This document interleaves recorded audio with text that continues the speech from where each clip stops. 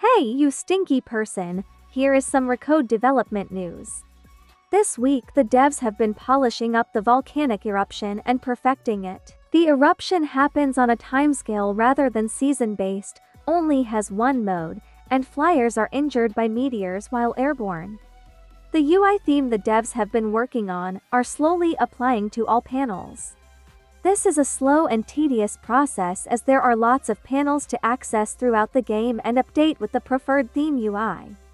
There has been chatter about the UI not being as thematic as some might prefer, but Ari says that this is intentional, as the Recode offers the player so much more specific information.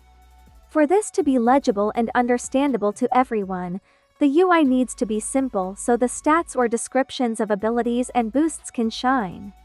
Death rewards are becoming more reliable between sessions, and the devs have been working on building these to have more unique and reliable rewards and goals for the player. And now, the moment you have been waiting for, the Recode Early Access price.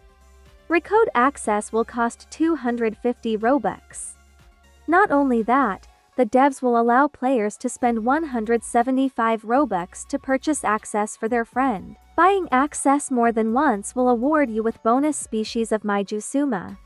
Not related to the Recode, but there has been a few images that are shown by East, a dev, of a three-headed creature. It may or may not be the Sar Hingo's redesign, but who knows, we'll just have to wait and see. That is it for now, stinky humans. I'll see you again next time. Bye bye.